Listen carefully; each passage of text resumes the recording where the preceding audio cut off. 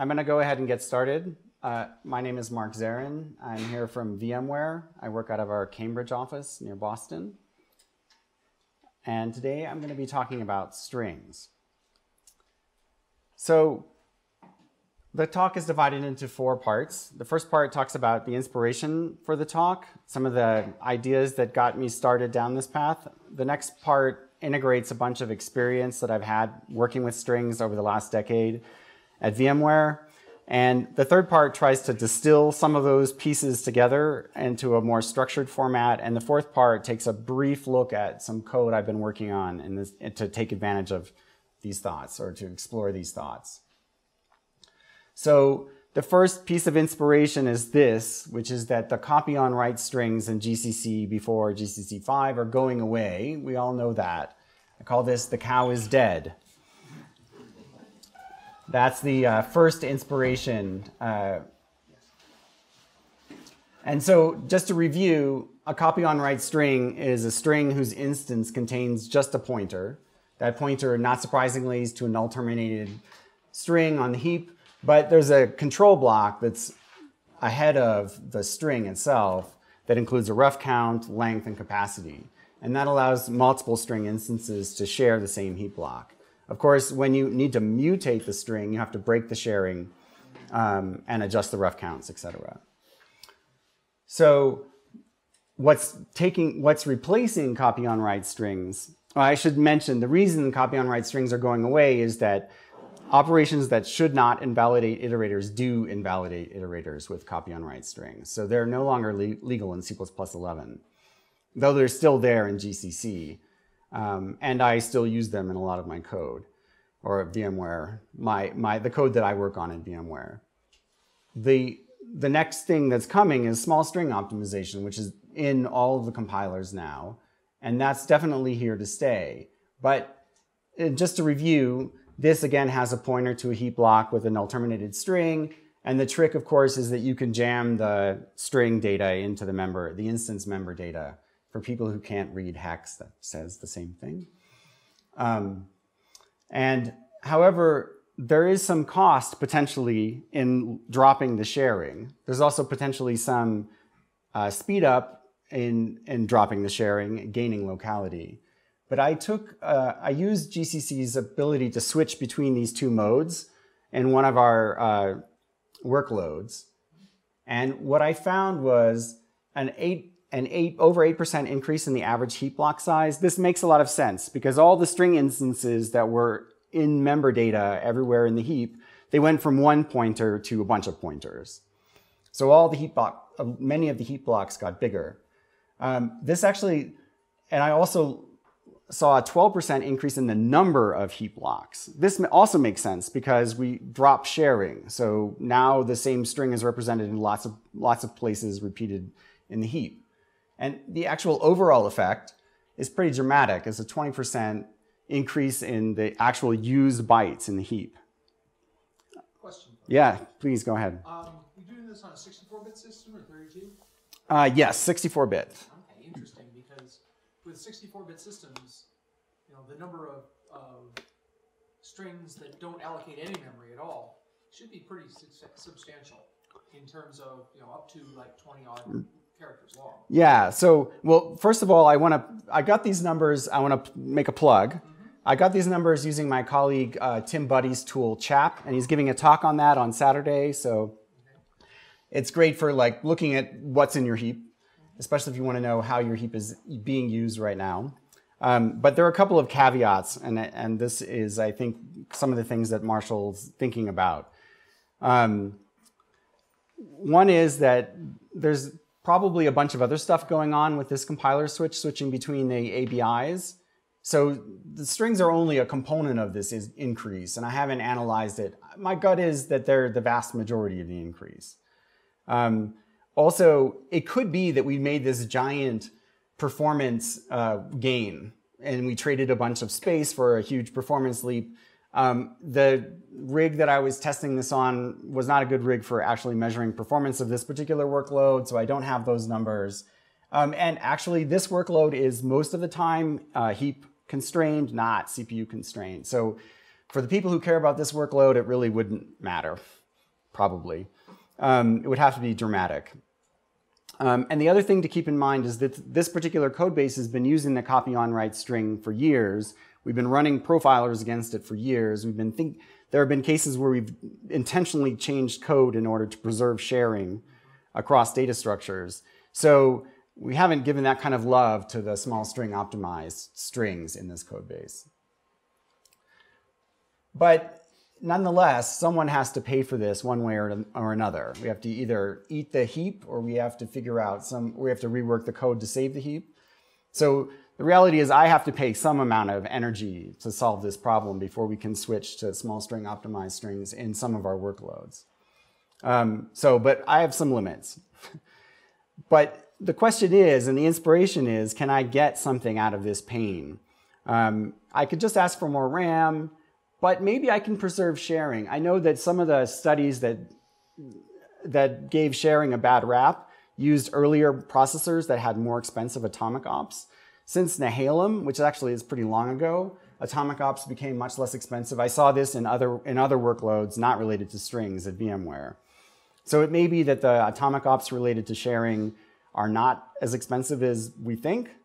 And we have attempted to profile them and have not had them show up. Again, not for strings, but for other things, for other reference counting. And there's no reason to believe the string reference counting wouldn't have shown up in the same measurements. So the question I have is, can I buy or build a library solution? So that's the first inspiration. The cow is dead. The second inspiration is string view. This is more of an opportunity than a problem to solve. But just to review, string view has this view into a heap. And here I've been able to tweeze the word win out of twine. And in our code base, it has limited use to date. We have a few primitives that are like string view that we could drop string view in to replace, but most of the code base is not using this. So what that means is when we start using it, like has been done in the standard library, it's going to ripple virally throughout our code base. So thousands and thousands, hundreds of thousands of lines will change eventually. So as long as we're changing everything, maybe this is actually an opportunity to change everything. This is the second inspiration. And part of the inspiration also comes from this talk at CPPCon last September, where Nicholas was showing this is the layout of the GCC small string optimized string. And you'll notice there's a data word up front and then a size word. And I just rejiggered my thing to have the same layout. And I looked at that and I looked at Nicholas's slide and I said, hey, there's a string view right there on that slide. Did you see that? There's a string view right there. Like, there's a string view right there. Like, you can just slice that sucker to a string view. And wouldn't that be cool? And then that totally meshed with Chandler's talk, where he was talking about all the optimized data structures inside LLVM, where they actually do this trick of slicing the data structure to do some type erasure, essentially, as part of those optimizations. And then I looked in the GCC headers, and yeah, no. You can, oh well. But, yes, go ahead, Marshall. There's a reason that you can implicitly convert from a string to a string view. We don't make it explicit. It's because it's really, really cheap. Yes. No, I mean, and a good compiler will make this go away. As Marshall's pointing out, this should be really cheap no matter what, and it's true. But the inspiration that's here is that layout might matter, and we should be thinking about layout. And the other part of it is really that, so I have this SSO string that's coming that has some layout. I have string view that's coming. I have the copy on write string that I have right now, and maybe I want to keep part of it at least. And if we sort of put our C++ goggles on, we can even take a C string and wrap it in a struct. And when you look at these things, there's this layout sympathy between all of these. They all have some pointer to data, variable length data. They all have some way of getting at the size of that variable length data. Sometimes it's going to be indirect. So this is really the second inspiration. There's this set of types that are related.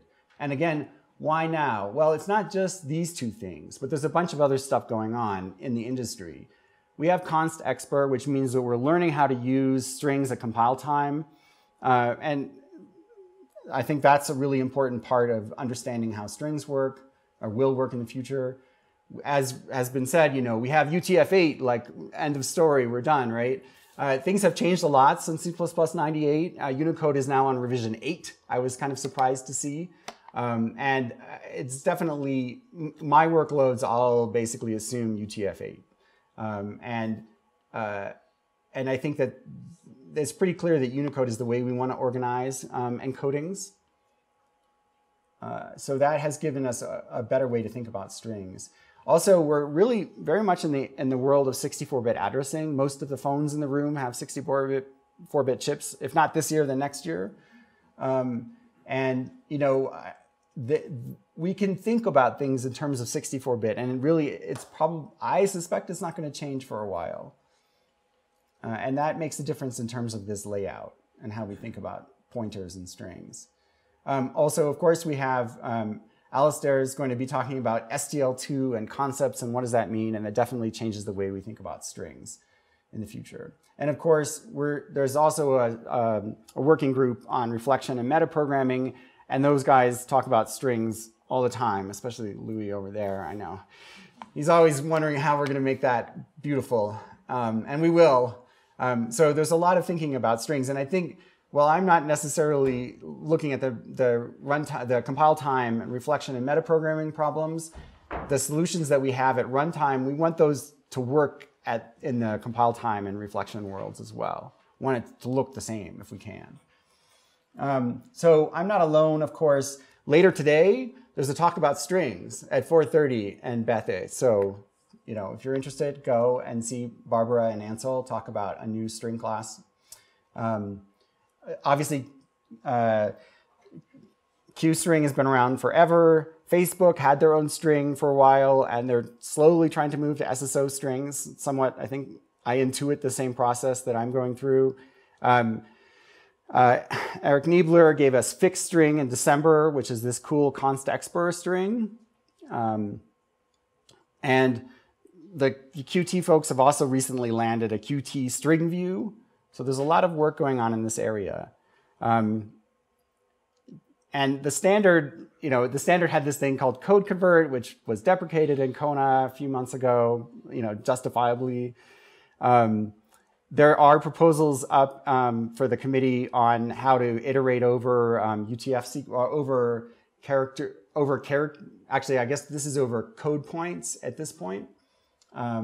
And there's also a proposal that was presented in Asakwa with quote-unquote lukewarm feedback on adding a char 8t. I'll talk a little bit more about that later in the talk. But the point is, there's active work in this area. It's a new landscape in terms of strings. So that's why now. So the next section is basically me looking back at my notes. I actually have a wiki page where every time I find something weird about string that someone has a problem with or there's a bug, I just write a little note. So I went through that wiki, which was sort of indecipherable after all the years, and tried to extract the interesting problems out of that. So that's what the next section's about. The code base that I work in most of the time, it started as a greenfield C++ project back in the day, and they had the decision to use standard string everywhere, which was actually a really great thing. It made it really easy to blow out tons of code, and it solved a lot of questions. The answers were there. They might have been a little bit funny, but they were there and they were decided, so it was easy to move quickly. However, as the code base and the product matures, you start to do more optimization and more measurements, and you find that it really does have a significant measurable overhead in certain cases. So what are we doing now? Actually, we're kind of, in some sense, refactoring strings everywhere. So for example, one of the things we're doing is changing constants. Now, here's a static constant string, which a lot of people would say is a complete no-no, but remember, that was the answer. So we have a lot of those. Well, maybe not so many of them. A lot of them turn into this, right? So this is useful because it removes all the static detours and detours, gets rid of initialization order issues. And actually one of the things that we can measure and that is convincing for some of my colleagues is that there's actually, you may not see it there, there's an indirection removed. So you don't, you remove an indirection, the instruction will have one less indirection in it and generate smaller code. One less instruction, it's important. So, yes, Marshall. Yes, for C++ 17, I would probably write that constexpr string view k-name equals right. So Marshall's describing. Well, Marshall's describing the slide in about 2 slides. Okay. That he's saying use string view. So, so one of the things we have to do is we have to think about constants. So now we have a constant that looks like this, and we have our old function that was written back in the day that happily takes const string reference, and of course this code compiles until your profiler finds it because it's generating a temporary. And so we definitely find these everywhere. So what do you do? Well, so we change the signature of the function to use a const char star. Oh boy, because that always worked in the past, so it should still work now.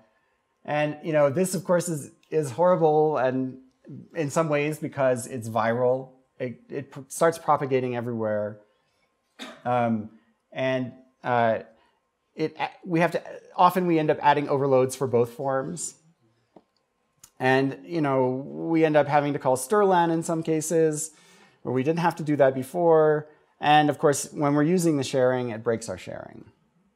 So this is not very pleasant either. So we have this, now we can use string view as a parameter type, which is great. And it solves a couple of the issues. It's still going to be viral throughout the code base.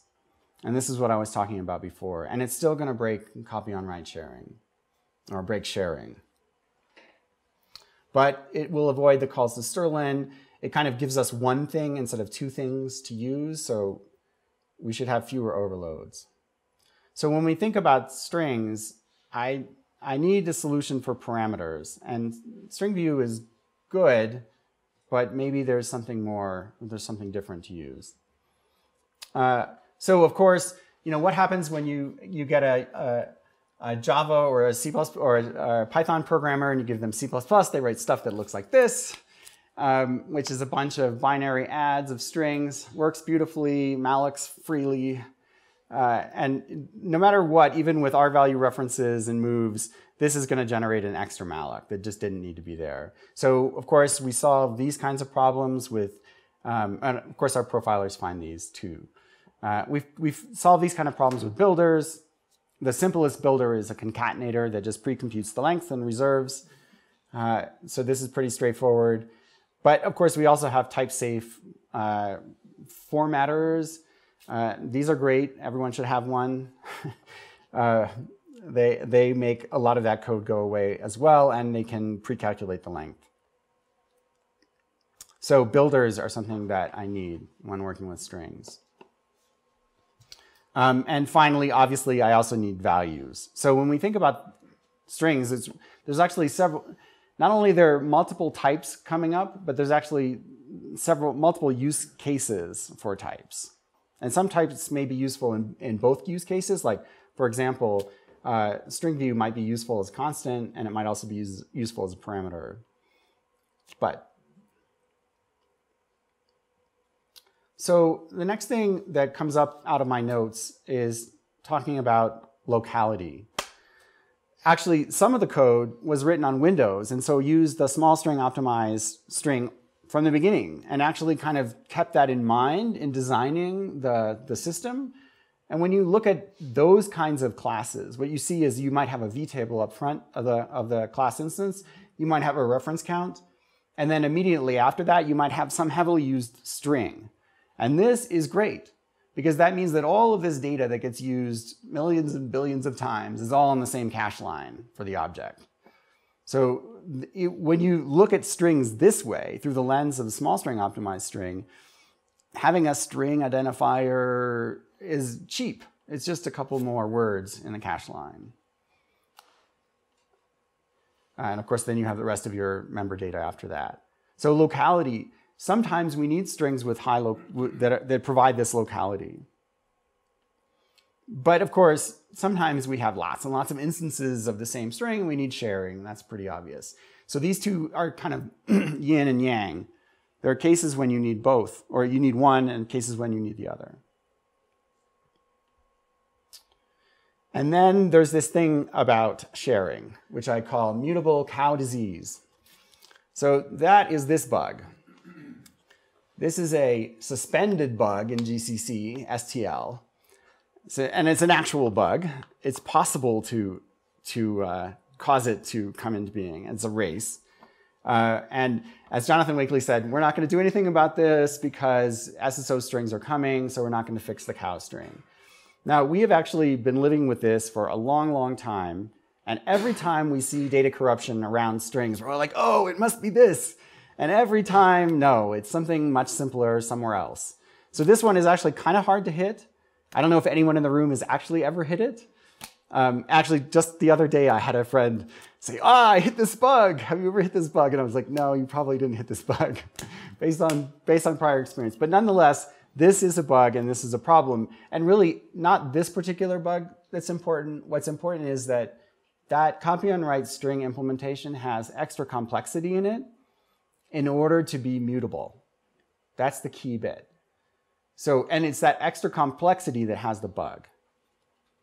So the bug arises when you have a mutable reference to a string, and you use it in a way that looks surprisingly like it's const, but it's not. So the other piece is sharing and immutability kind of go together. We want these two things. We probably only need sharing with immutability. We can leave the dead cow disease behind. So the next thing to think about is the actual size of the instance, the string instance itself. We have our own optional template. Not surprisingly, it looks like a bool with a value next to it. And in the case of copy on write strings, that value is just a pointer with a heap block attached to it. And when the optional is unset, the overhead is a pointer. But if you look at a small string optimized string, the overhead is significantly bigger for that unset optional. And the type signature of optional is that when set, it returns a reference to a standard string. So I can't fake it. I have to have a reference to a standard string somewhere, and they're big. So this actually was a problem that in some workloads, actually relatively long ago, caused us to run out of memory. And we solved it, however, by instead of holding a string by value, hold a pointer to a string. And then of course, if the pointer is null, then the string is null, then the optional is unset. But of course, this means that we keep the instance out on the heap, and then that keeps some string way off somewhere else on the heap. So we have this linked list locality problem with this implementation. So the key point is that, so we care about the size of the instance of the string. Another place where we care about the size of the instance of the string is if we have lots of strings that are from some finite set. So in these cases, we have done we've done work where we collapse the set into short keys, for example.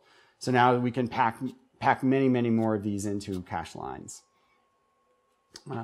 So the size of the instance of a string actually does matter, and we've done work to reduce that size for various reasons.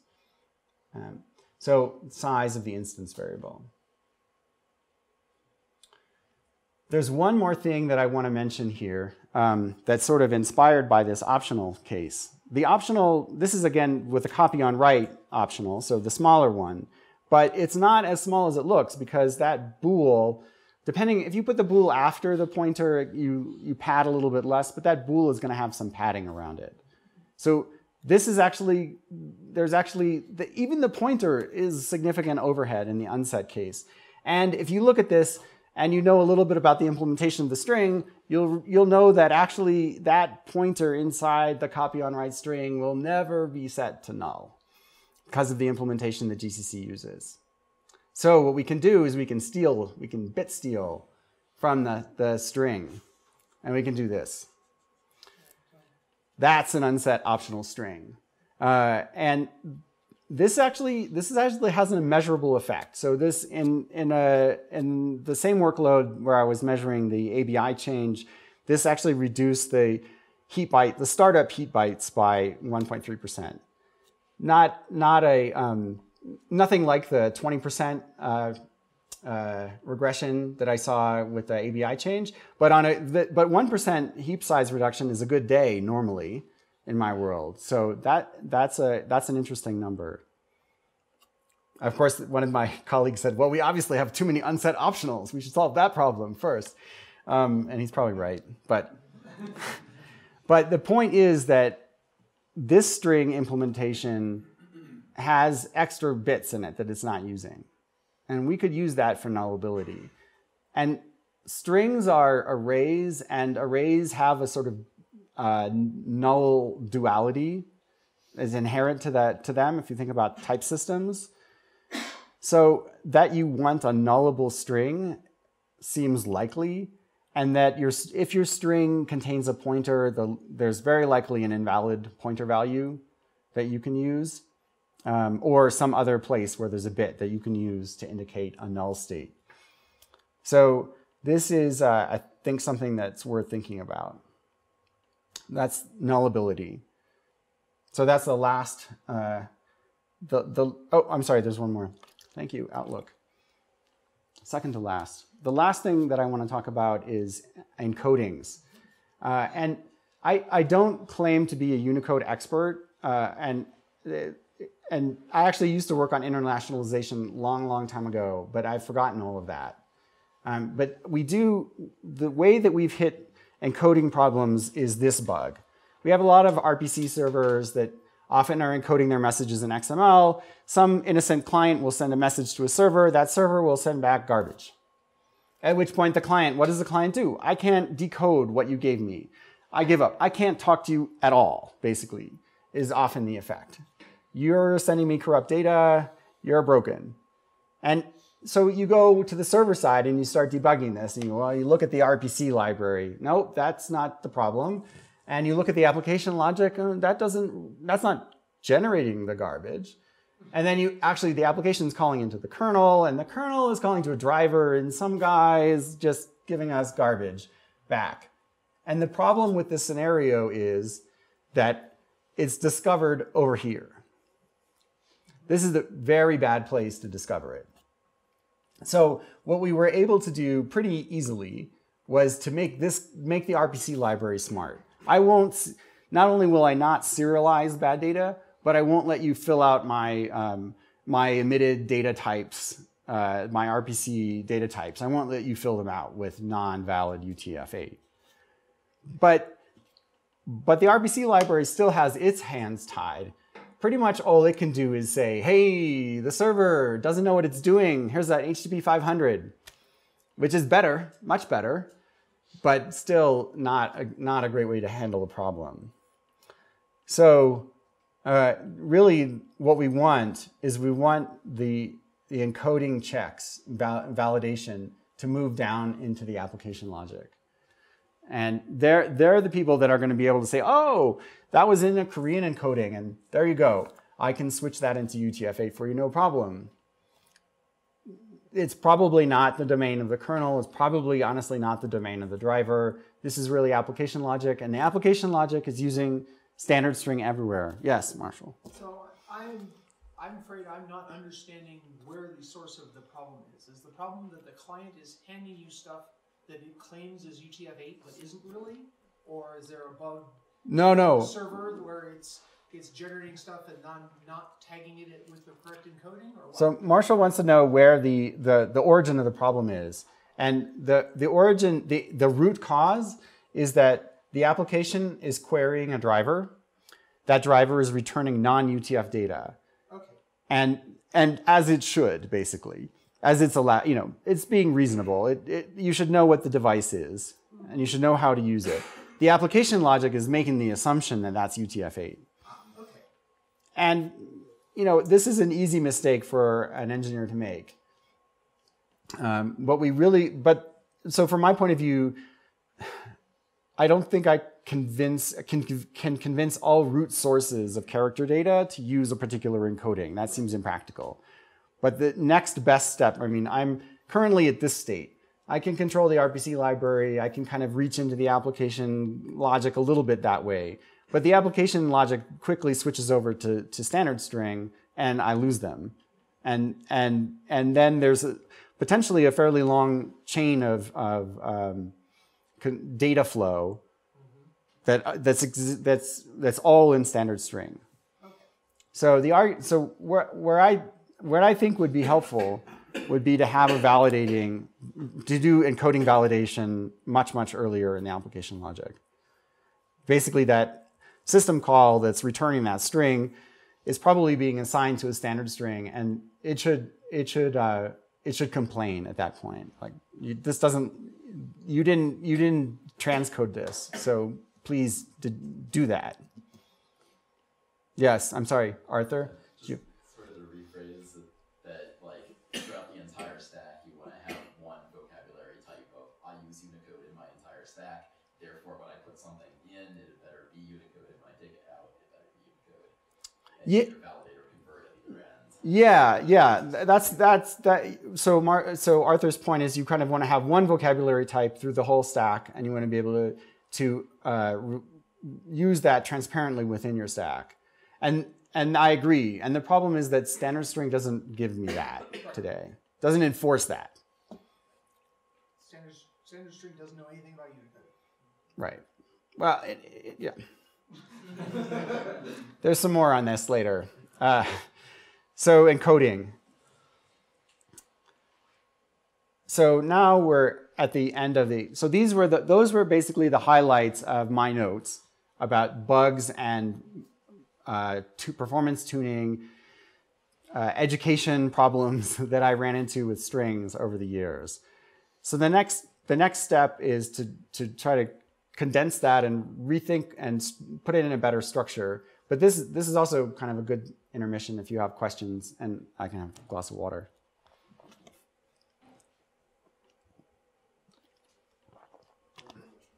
Yes, Joe. Are you planning on talking about custom allocators with strings, or VMware's experience with them, and how that plays into your other issues? Joe asked whether or not I was going to be talking about custom allocators, and the answer is no. The closest I get is that table example, and I'm pretty much done talking about that. So this is where I start to, now I'm not based on fact anymore, I'm based on the way thinking about things. So I have a lot of questions here. If you think I'm wrong, you're probably right, at least as right as I am.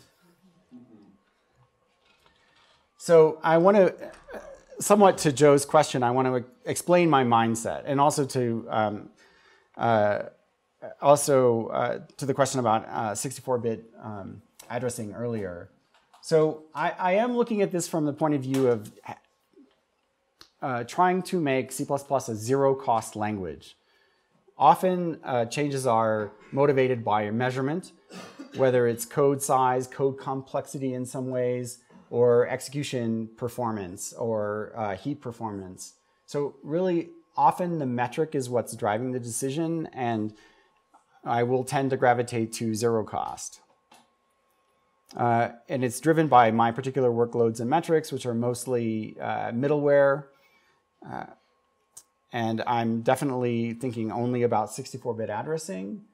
I am definitely thinking that we should be using more Unicode. We should be using it more strictly than we are. I'm not necessarily thinking about standards track stuff. I think that's way too hard for the places I'm going. I'm not at this point worried about all the find first not of and find last of and all of these operations on strings. These are not interesting to this talk. And I'm also not particularly thinking about compile time metaprogramming, as I mentioned before. Though obviously I want whatever idioms we have to work in that environment as well, and I want to take advantage of that when it arrives. And also, someone in a practice talk asked a question about unloading static strings, and I said, no, I'm not interested in that. I don't do that, and I can assume that static memory really has process lifetime. So also, part of the mindset is failure is an option here. I don't have to do anything new. The default is to just use standard string and string view and virally use those to the best of their abilities. Eat the heap increase, optimize for SSO instead of for copy on write. This is the most likely course of action, I would say, actually. But I have some time to think about alternate courses of action. So again, these are the things we're thinking about, but I actually want to rephrase them in terms of what I'm calling traits. And the first one is talking about the data. So every string has data, has some variable list of data, and that data has some size. So the first part is to talk about what is data. Well, and then also we'll be talking about ownership, which I'm coupling with mutability here. So shared data is always immutable. And we'll be talking about storage duration, and we'll talk a little bit about nullability as well. So starting off with data, what is data? Well, data is char star, right?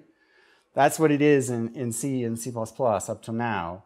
But really what that char is it's a code unit in Unicode terminology, and multiple code units make up a code point, and a code point indicates a character. Multiple code points can actually indicate the same character.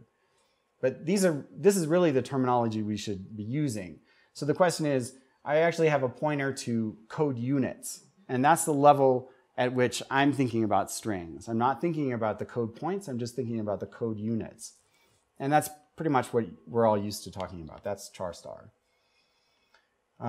So code units, what type can I use for code units? I can use char, which uses the execution character encoding, or I could use wchar, which uses the execution wide encoding, or I could use char16t, which is great actually, because this actually finally says it's Unicode.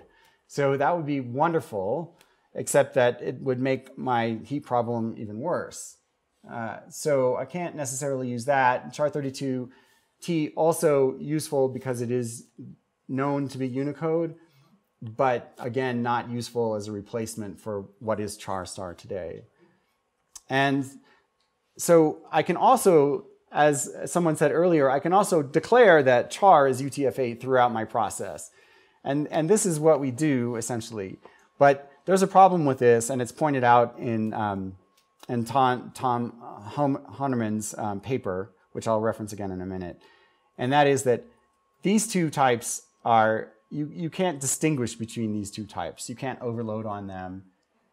If you have a char star, you have something from a driver or you have UTF-8. You just don't know from a library point of view. So yes. Is the U8 string currently still based on?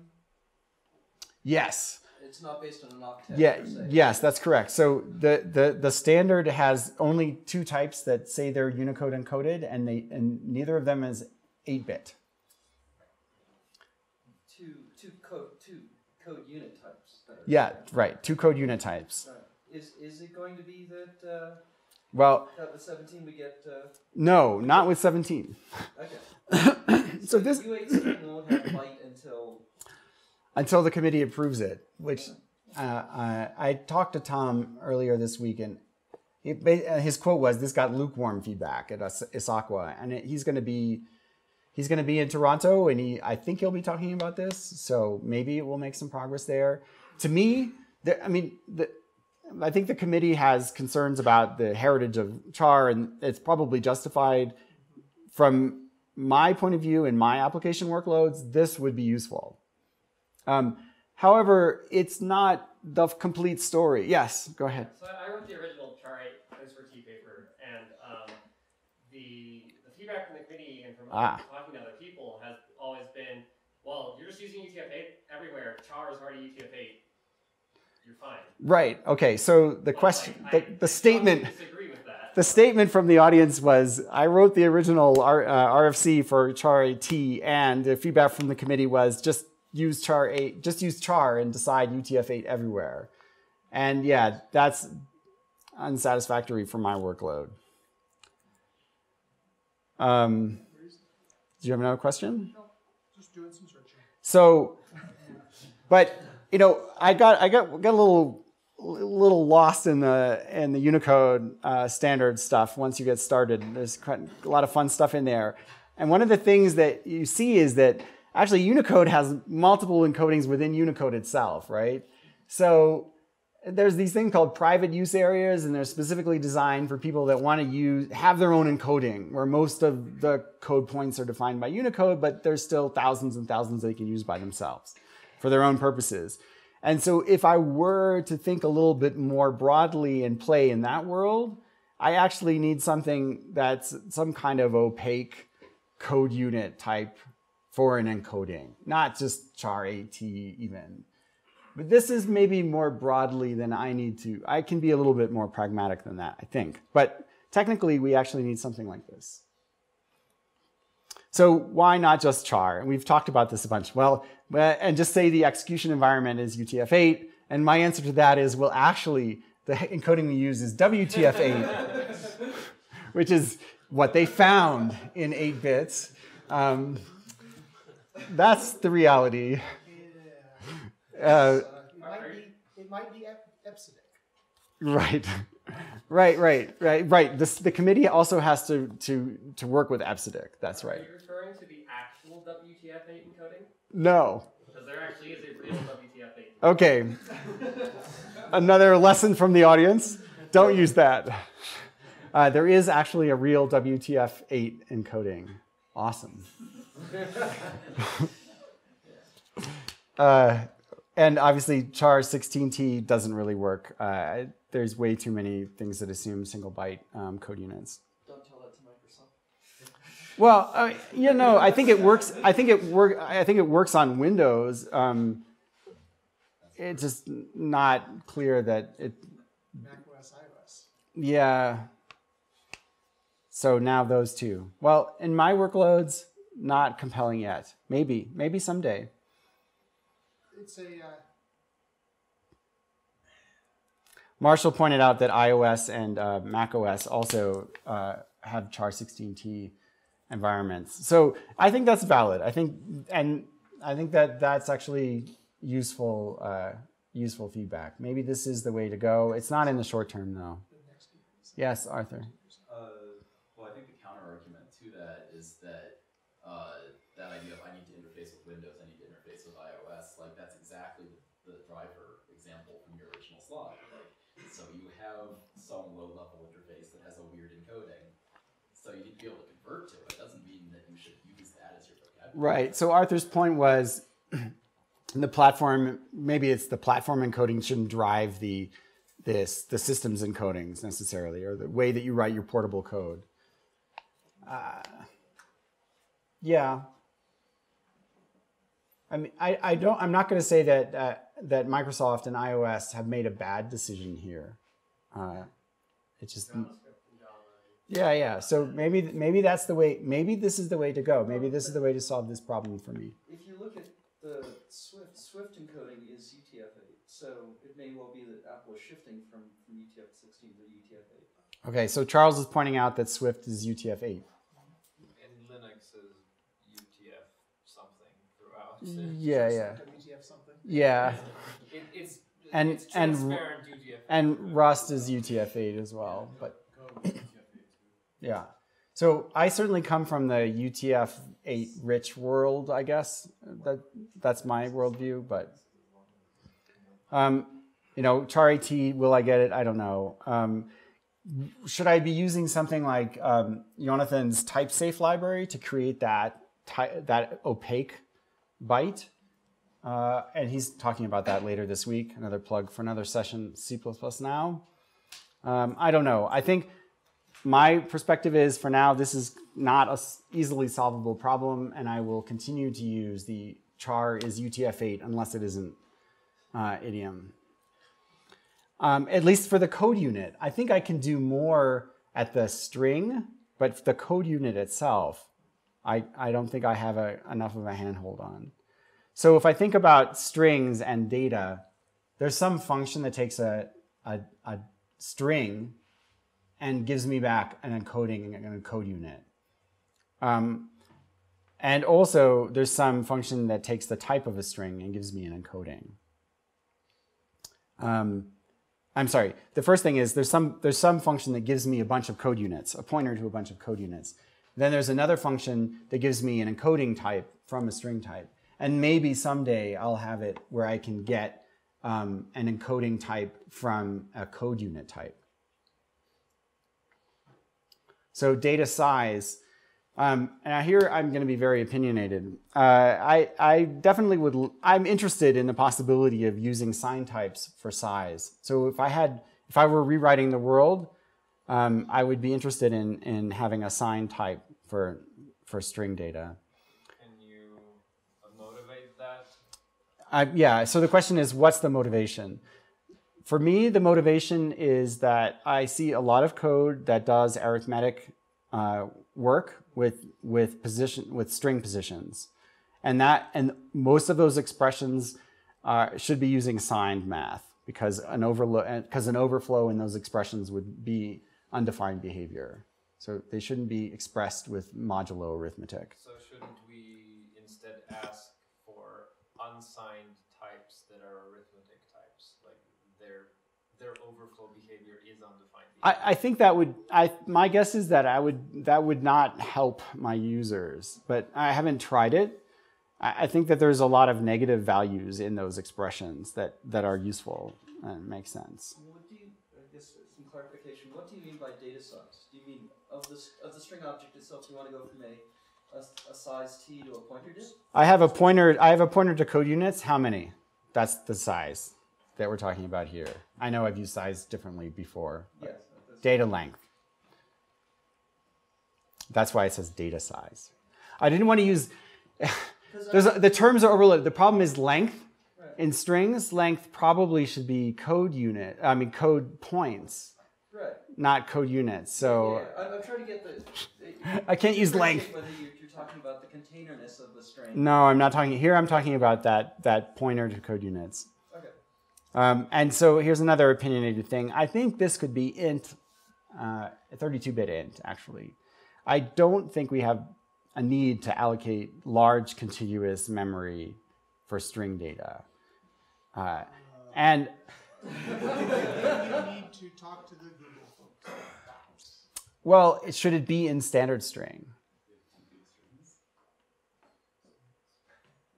And for my workloads, that's definitely not happening. Because I have some workloads that still, well, actually, that can still run, don't still run, but can still run in 32 bits. And so that certainly isn't happening there. And it's a trade-off of, do you want the ability to have 4 GB strings, or do you want 50% of your all in cache back? Right? Because the 32 would shrink the size of the strings by half. Well, there are. Well. Not quite that much. Yeah, there's a lot of overhead associated with that length. I mean, there's going to be other overhead associated with that length. It's not half this thing. There are evil people out there who are storing C string arrays in standard strings. Sure. So that's a way to blow through it fast if you want to. So I think my motivation is I don't think I need it in the workloads that I have. Obviously, that's not going to work for everyone. Another motivation is that I want to have some bits left over in the 64-bit register for other things. That's the other motivation. And the other thing is that data size can actually be part of the type. You can have a static size. And the data size can be dynamic, meaning we have to store it somewhere in the string structure. And these two things are actually captured by this paper, which is advancing in the standards committee about standard span, which is a vocabulary type for spans. And it has a notion of a static length for spans, which is, I think, a reasonable starting point here. And also we can have the length be determined by null termination. So given a string, there's some function that gives you a size. And also given a string type, there's some function that gives you a size maybe. This is the way the span works. It gives you this -1 if the type doesn't know how big it is, but it can also give you a positive number when it does.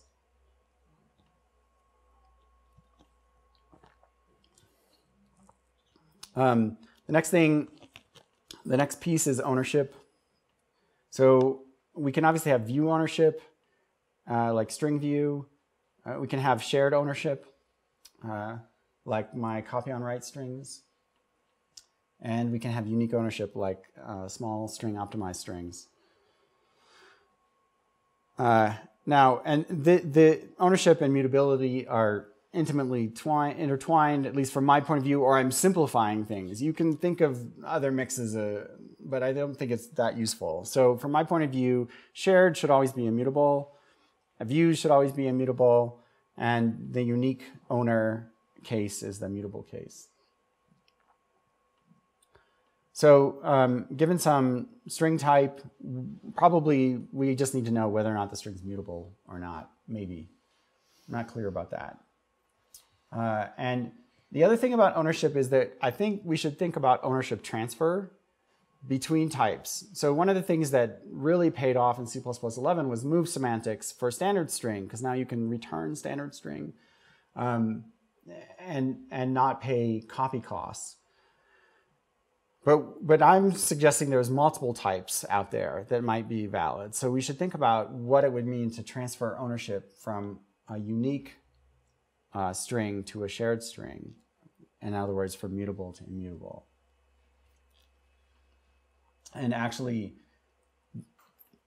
I should have a bullet that flips these two. You can also do it the other way around.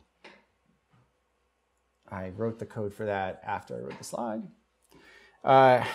So the next thing to think about is storage duration. So of course we can have static storage. So this is where are the code units stored. They can be stored by the linker. Or they can be stored as an automatic variable, which could be in static storage, but it could also be in member data. It could also be allocated on the heap. How does this go down to relate to code units? Because now you're talking about... Well, remember, I gave up on code units and I'm using char. Oh, okay. Yeah. And here's putting now, or we can store the code units on the heap. This is pretty straightforward. And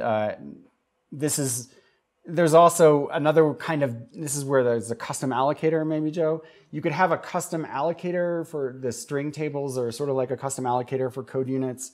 Again, not something I'm thinking much about at the moment. I don't think we need to have metaprogramming around what the storage duration is. Maybe, I don't know. The last thing is nullability. So obviously, string view right now is not nullable, but char, interestingly, is nullable. So we do have a nullable string type already, essentially, char star. Comment. Yes, Marshall. String view with a size of 0 probably satisfies you there, with a length of 0. I'm pretty sure not, but I mean, it's empty, right? There's nothing there. There's something. yeah. Stringview.data of a default constructed string view is null. Yeah, that's... It's defined to be null, right? Is it defined to be null? I'm pretty sure. We had a bunch of discussion about this. We had a bunch of discussion about whether it was okay for implementations to do that.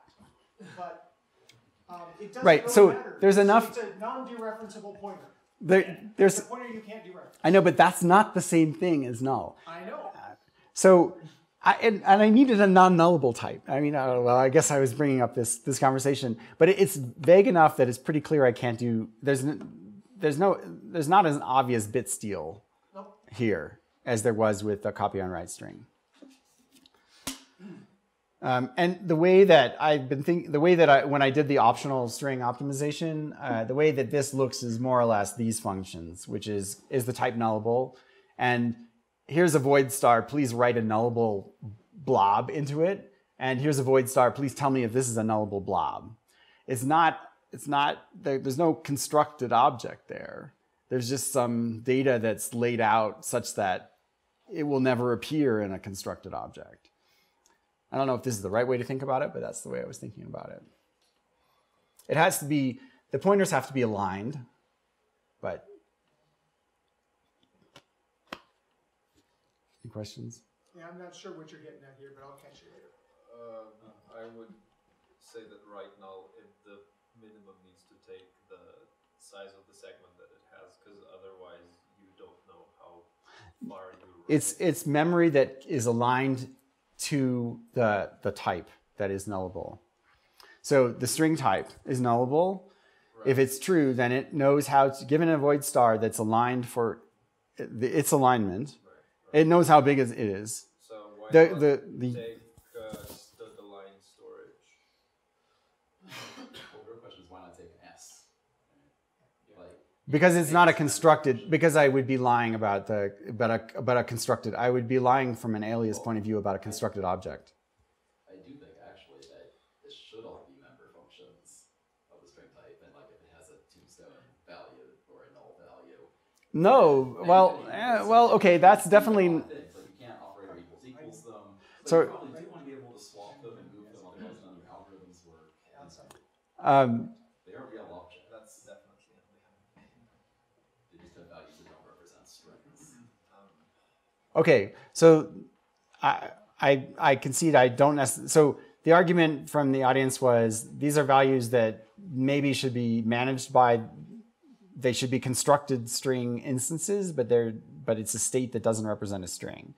Whereas I was trying to create some memory that would never be valid for a constructed string instance, which is perhaps the wrong way of going about it. Yes, Peter. That's a long discussion if you actually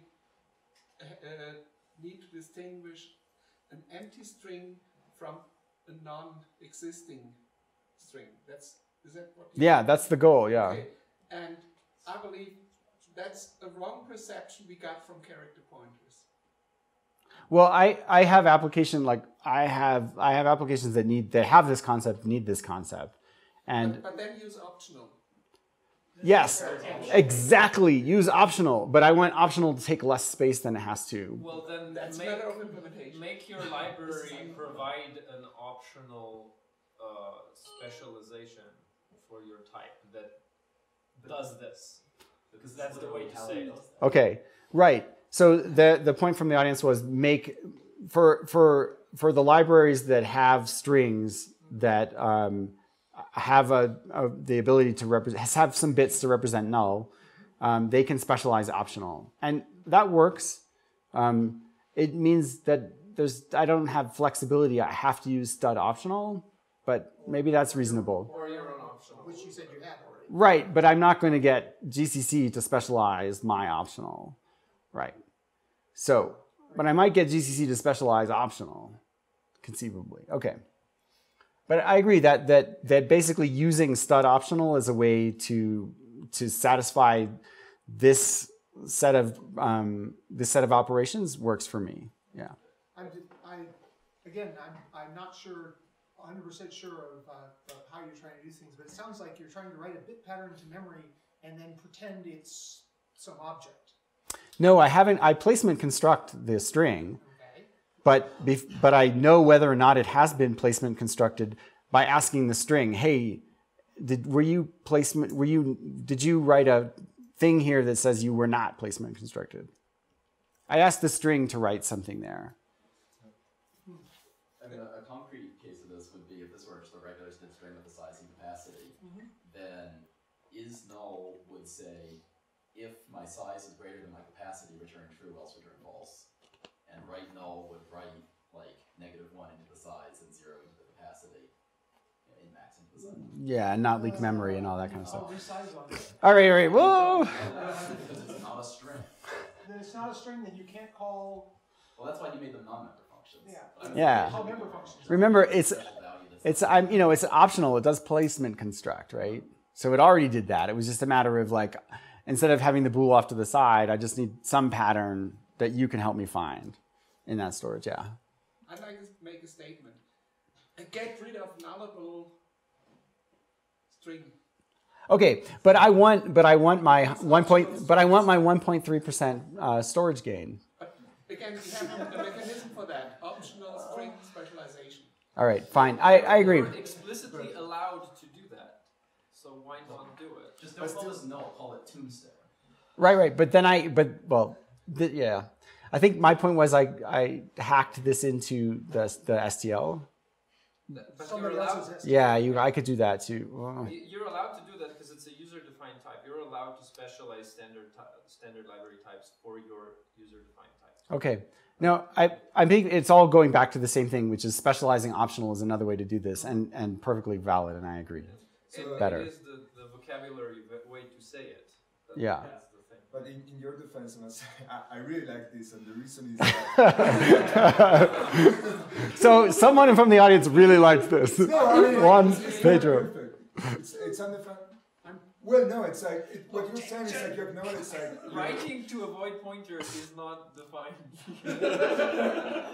We should probably move on because we're at the hour of 90 minutes, and so we should move on. I thought this talk was going to be too short, but no. Yes. Are you targeting this specifically only at GCC and the rest of the world can deal with it themselves? No, I have portable code, and it has to go lots of places. The GCC is kind of, for me, is the lead, but but we do them. Well, we don't use Intel's compiler, but we use GCC, MSVC, and Clang. Right, and the reason I ask is because you and mentioned libc, GCC to but not libc, but not libc++ very much. Just like a few of us.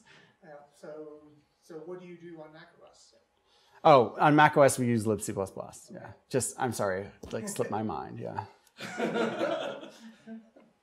No, fair enough. So we use all of the above, that mixture. So that's the last trait, Peter. Again, just when you rerun that. Wait, fine, done. code, just cross All right, out the slide is bad gone. idea. Okay. Get rid of bad ideas. All right. Well. We should talk after we. Yeah. So the next part, it will be short, but we'll go through a little bit of code. So again, this is really, we're starting with the values. I haven't gotten into constants, parameters, and builders. And in particular, I wanted to look at mutability and storage duration first. And so I think about these things in kind of this graph. So for example, a constexpr char array is shareable and immutable, and it has automatic storage, essentially. And the small string optimized string kind of straddles the automatic storage and dynamic storage. When it's a small string, it uses automatic storage. When it's a larger string, it uses dynamic storage. And it has unique ownership of the data, and it's mutable. And I wanted to point out, like, Facebook actually had FBstring, which had this shape. It's wonderful. They actually did all three modalities for a while. And for very large strings, they were using shared immutable immutable data, dynamic allocation, and then they were using dynamic unique allocation, and they were also using automatic storage. However, they're basically, as far as I can tell from some changes in that class, they're transitioning to SSO and getting rid of some of that complexity. And I have the copy on write string, which is what I also have small string optimized strings. But the copy on write string has this dead cow disease problem where it bridges the mutable and the immutable boundaries, which is a bad thing. And so the way I want to think about it is basically we need to break that into two types, a shared string type and a unique string type. These don't necessarily, the unique string type doesn't necessarily need to use the automatic storage. It could use the heap block storage, just like the copy on write string. And that would preserve the string instance size, not data length size, string instance size thing that I brought up in the middle, in the beginning of the talk. And we can also think about unique strings that have no dynamic allocation. So there's undefined behavior, or there's an assert, or there's an exception when the storage is exceeded. And we can also think about immutable strings that have, I mean, the constexpr char star basically satisfies that block, but if we want a system of types, we want something that looks a little bit more like Eric Neibler's FixedString there as well. And I think as the small string optimized string definitely belongs on the page too. And I'm not sure that much else does when you think about this axis. And so I've been busily fiddling around with this kind of code to see what it would look like. And basically I've got to the point where I have shared and unique working in some fashion. So that's what we'll go and we'll take a look at. Can you hold that there for a second? Yeah. You're going to send these slides off to Bryce. Yes, I will. Yeah. Thanks. Yeah. Just for first timers, most all the presenters will send their slides to Bryce, and they'll show up on GitHub. And there will be links from the videos on YouTube to the slides. Yeah. I'm just thinking about notes coherence. Sure. Yeah. I'm just saying. Yeah. All right. I have to. Let me.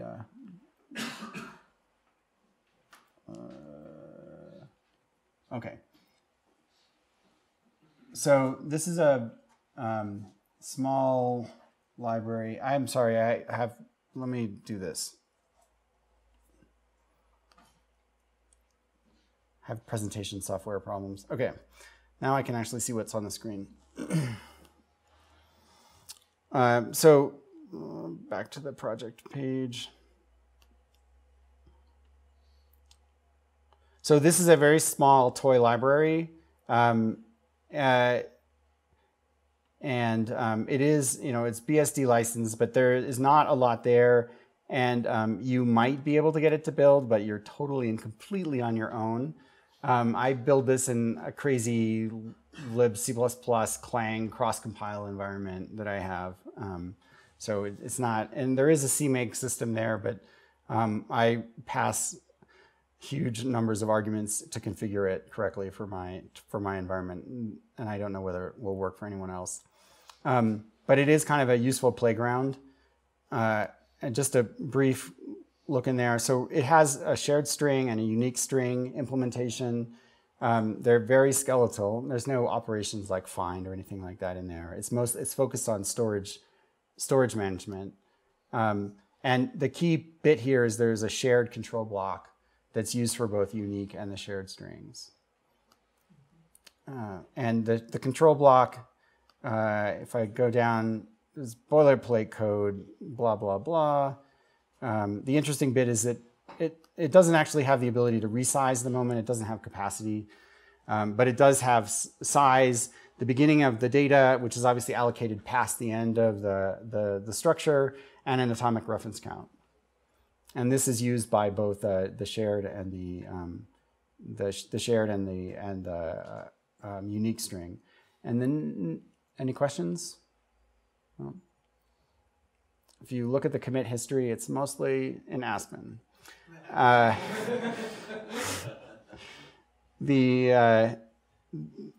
I could take I think the best way to do this is actually just take a quick tour of some unit tests. And the most interesting thing is looking at transferring ownership.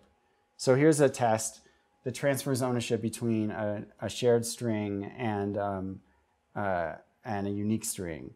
So I start by allocating a shared string, and I check the heap block reference count. These are functions defined above for debugging. The heap block reference count is 1. The total number of control blocks in the heap is 1 greater than I started with. And then I just move construct to a unique string. And the number of control blocks stays the same. The shared string becomes empty, and the unique string has the data in it. And we could do the same thing. I'm going to show you, test it a little bit. Yep, go ahead. Is there a reason why it becomes empty and not unspecified? It could become unspecified, but you're supposed to be able to call functions on it. So size, this is what size returns. You can specify it's your class. Yeah. What it returns from. So it comes down to it comes down to implementation, like what makes sense what looks efficient in the implementation. And in this case, the efficient thing to do is to transfer control. The size is actually, if you remember, the heap block actually has the size in it. So you have no size anymore. So in the case of a null control block, the size is 0. So go down, look at another test. Why not -1? I just no. Well, so Peter asked why not -1, and I answered because. And no, the reason is that you want the default, in this case, you want the default construction of a string of either variety to be fast and cheap. And so the way that I implemented that is just by having a null pointer. And so the default string has to have a length of 0. So this is basically just returning the string to its default state. -1 is a nonsense answer. If you're going to give an answer, have it be a string answer. 0. So you can iterate over the elements of the string from 0 to 0. So this is perhaps a more interesting test. Just thinking about the nullability thing. I thought you were thinking about his signed. That's another means. Right. Well, so this is the more common case, which is you use a unique string to build, and then you transfer to shared. And the case I was using before was I was actually transferring from shared to move. Now that case, the first case actually shouldn't work if there's multiple sharing, right? Because that heap block can't be transferred to a unique pointer. So this is an example of that. I create one shared string here, and then I create a second shared string. And then when I move into a unique string, I actually allocate a new control block for the unique string at that point. Do you have to actually know the S in this case?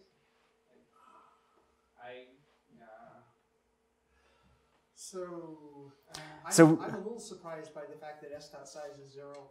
Yeah, me too. Well, it can no longer, well, it could increment the reference. So I agree. This is an implementation decision. And you look at the... It's an implementation decision that it impacts whether a user is surprised by how your type behaves or not. Right. But it turns out that R-value references are usually going to go away fast, or they've been asked for explicitly with move. So this turns out to not be surprising, I argue. Well, what usually happens is you're not allowed to call size on the moved from object. Anyway, it was a minor point. Okay. Yeah. No, I am using it as just a test artifact in a sense. Anyway.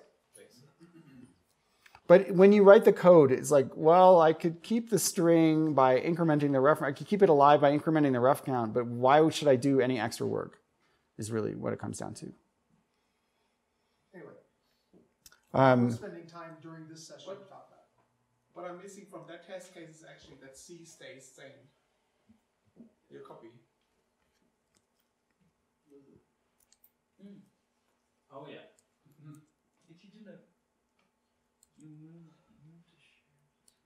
Because don't you lose? I mean, wouldn't the semantics of going from shared to unique mean that there's just literally there was only one, or did you bifurcate the shared? It bifurcated. So it's not really It's not really a move. It's really a copy. It's a copy. If you had only one, it would have been a move. Then it would have been a move. But Yeah. So I think this is actually very much central to the way I'm thinking about things. Right, and the Yes. point, and the point about checking C was very valid.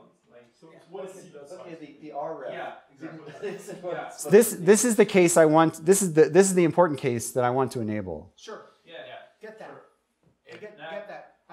I think what I'm saying is, I think what the people are saying is that if you create a unique string from a shared string, and there are multiple ones, Yeah. you're doing a copy. Yes, you are. So you don't really need to destroy the source of the Okay. Well, wait. Hold on. But that could be a post condition of whatever the user is expecting. So I don't have a problem with that.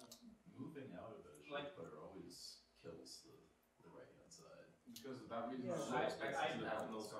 So I mean, because we're talking about move, we do have sort of the implementer's discretion, right? Yeah. And so I think I don't know if it's all going to fit on the slide on the screen here, but this is sort of the logic. This is where I ended up. You know, this is not shipping code or any. This is a science project, but basically it handles 3 cases. It handles the case where there's nothing. Okay, fine, just return the empty pointer.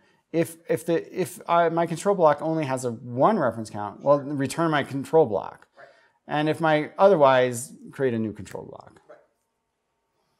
And that all makes all kinds of sense to me. Yeah. The only thing that But look, you are doing additional work. You are calling the release. right And you are line setting -2 data and to -3 you can remove. That's work you don't have to do. Yeah. Down 1 from the cursor. Yeah. Line 85 and 86 you can just remove. 86 you can't remove. When you have SharePoint with 2 reference Yeah, reference codes. You can remove both 85 still and have to. 86. Yeah. I see your point. Yeah, agreed. And your argument was that preserving S would have been doing additional work, which is clearly not the case. Nulling S is doing additional work. Yeah. You have to release Hence the unspecified state. No. Well, so that gives you an idea of how green this code is. But yeah, that agreed. And this goes back to the test case result. You know, if you take that out, Yeah. your test is going to fail because Yes, it will. But I can change the test you case. can change the test. Yes, excellent. Always useful. No. You're defining the behavior. Your test has to reflect the behavior you define. If you change the defined behavior, you change your test. And you save an atomic operation, it might be. Yeah. No, definitely. I understand. Yep. This is exactly analogous to shared footer, where the decision was made for, I assume, ease of use. That when you move out of something, it becomes null. Like that's guaranteed. It doesn't leave it in a maybe I didn't create. No, I don't buy the ease of use. I don't buy the ease of use argument. I definitely was thinking that when I wrote this, but I think it's a bad way to think about it. I disagree with your analogy, but we'll talk about it afterwards. Yeah. I disagree with your comparison. Okay. All destructive moves are bad. There.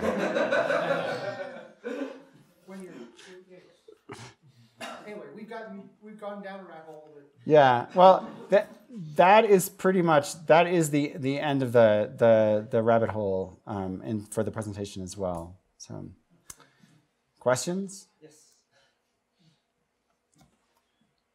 Do you have a less test-driven, motivating example that could be used to explain this to people who don't spend a lot of time focusing on strings?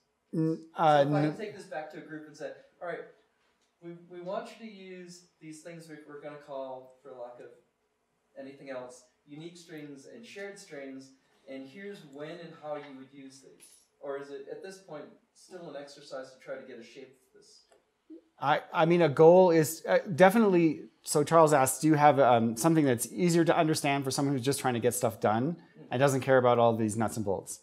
To rephrase the question. And the answer is no, not yet, but that's definitely the objective. That's a measure of success. I'm basically suggesting that the interface for strings need to be more complicated than one type. And that's not good from a teachability point of view. So if the solution pans out, it has to be teachable. I will definitely have that problem in spades. I'll get all the emails saying, "How am I supposed to use this stuff?" So just to be evil, if we added yet another template parameter string that was encoding, would that achieve what you desire? Because it doesn't specify storage. I don't. Yeah. Well, encoding, adding encoding to strings. Encoding is orthogonal to storage. I mean, so you store it in So- these things, and now I'm going to interpret it as I bring it out. Yeah, I think Charles is focusing on the encoding problem. Yeah. And The encoding problem to me is the big one, the one that the standard currently just completely out of the console. Yeah. and I did too. Did you notice that? Like, so Marshall points out the standard punts, and I just point out, and I concur. I'll give you a reason why, and that's I had a problem that I was dealing with that I had to interface to Active Directory, and I literally had to go through 4 different data encoding systems in order to go from ASCII through B strings into UTF-8 strings into wide strings. Yeah, and you're lucky you weren't dealing with file names.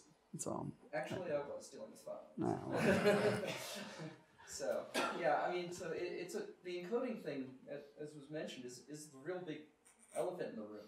It's interesting. The encoding ones have generated like big pain bugs, like multiple hours of meetings, not the debugging part. Debugging is actually pretty easy, but the meetings related to the failures and trying to like figure out who was to like blame and to where the encoding should go, the correct encoding work should go.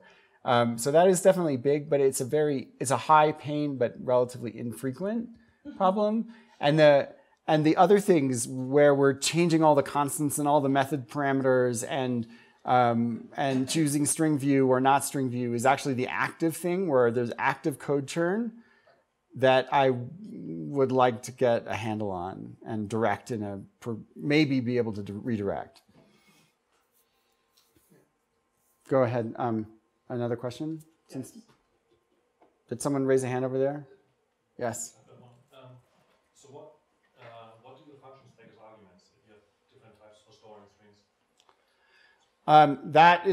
That's part of the signed project that I regrettably didn't get to. But I think the answer is there's a string view. There's definitely a string view in there as an argument. But there is also a need for a parameter type that allows me to use shared storage in some way. And it's probably not shared string. It's probably distinct. Why not? That's my intuition. I don't know yet. It's totally... Shared by value, so you can pass shared string by value? Well, because I don't want to pass... Anyways, I'm not sure what the parameter type is that lets me... If I know I need to hold on to... I need to own a string, an immutable string. How do I take advantage of sharing? I don't know what the parameter type is for that quite yet. So I think you might get a lot of flexibility with concepts because it would allow you to have an algorithm that only takes strings and they're your strings, but they can be whatever kind of storage string. And that might help a lot. Yeah.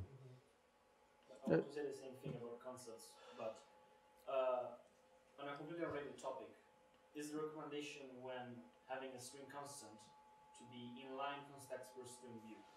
And does the inline make sense? Or is it like required, or does it make a difference? I don't know the answer to that. Inline is, will help you if you're putting it in a header somewhere. It changes the linkage of it, right? Yeah, So. But I'm going to go with the comment I was about to make is subtly different than that. Is if you're declaring a global character value, like your example there, constchar star brackets equals Right. Much better to say, constexpr. Peter will want to say auto. I'm going to say string view. Yeah. You have the suffix. Just a second. Yeah. Just a second. Foo equals quote string constant SV. Okay, and that all happens at compile time. Yeah, sure. You have no initialization order. It's Yeah. a container. You can call begin and end on it. You can get iterators through it. Right. Yeah. So this is I think this is the 90% case, and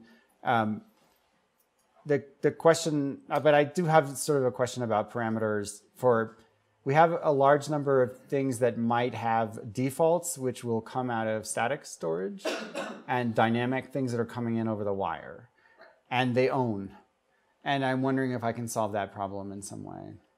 String view is a great parameter choice for The non-owners, yeah. What I'm going to call pure functions. Yes, things that take things, don't modify them, and don't keep copies of them. Yeah, and those are exactly the places where we've actually built our own little string views, is when we have pure functions. They just pay off quickly, yeah. Really. By the way, Marshall, that doesn't work on GCC when you have a constexpr string view, because string is not constexpr. It is required to work in C++ 17. Yeah, I found that. Yeah, this just means they haven't done it yet. Yeah, it's exactly. okay. Yeah.